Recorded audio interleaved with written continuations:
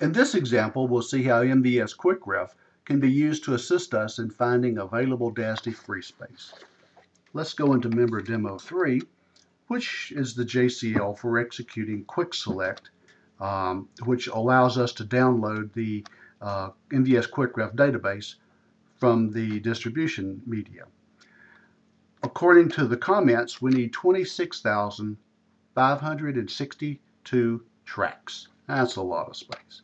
So we decide we want to put this file on our TSO prefixed volumes. That is, any volume that starts with the prefix TSO.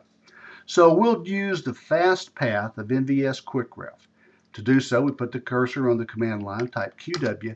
S is the parameter for doing DASD Free Space. And we want to look at all volumes which start with TSO. The asterisk is used as a wildcard character. So this brings up MVS QuickRef, and it shows all of the vol series that are prefixed with TSO. Now, the trouble is that it's in alpha order according to vol seer.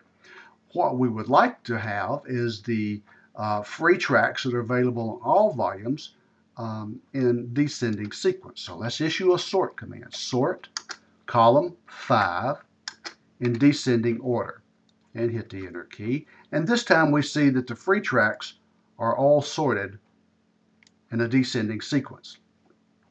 Now what we're going to do is we want to pick the volume that'll just get by, and with our 26,562 tracks,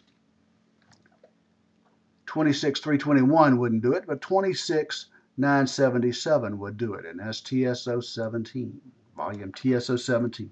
So while I have it highlighted here, I'm going to hit Control C to copy that to the scratch pad. F4 takes us completely out of MVS QuickRef. Now let's come down and put in the vol seer. But we see that this vol seer has a symbolic parameter dvol. So let's go up to dvol and do the Control V to do a paste. So we have successfully looked up DASD free space. We found a volume that contained enough free space to satisfy our 26,562 track requirement. We have tailored the JCL, and this job is ready to be submitted.